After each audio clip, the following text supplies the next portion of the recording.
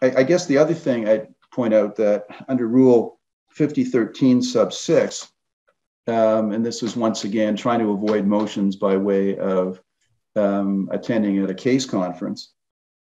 Rule 50.13 sub 6 allows for procedural orders to be made at a case conference if notice has been given and it is appropriate to do so or on consent of the parties. Well, the determination of it is whether it's appropriate to do so would be made by the court. And I'll give you an example of a case on which I've seized myself of all motions.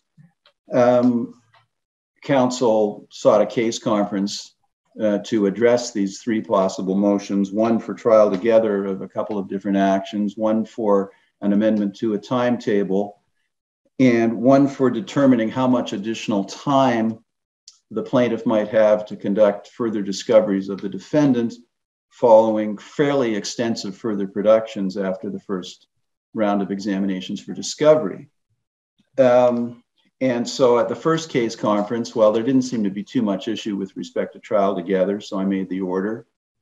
There was some disagreement with respect to the timetable, but I essentially mediated an acceptable timetable, which I ordered. And then for the additional time to be required or allowed for further examination for discovery of the defendant's representative, I found out how much the extent of the further productions and said to counsel whose client was going to be subject to the further discovery, look, there's over 100 new documents which are now available, which weren't produced for the first examination. So, you know, that warrants some significant further time for examination. So what I'm going to do is I'm going to give you another couple of weeks to think about this, but I think you're getting the message that I'm inclined to order some fairly significant, you know, more further discovery because of this. But when you come back, I'm not going to schedule a motion. I'm just going to decide the issue.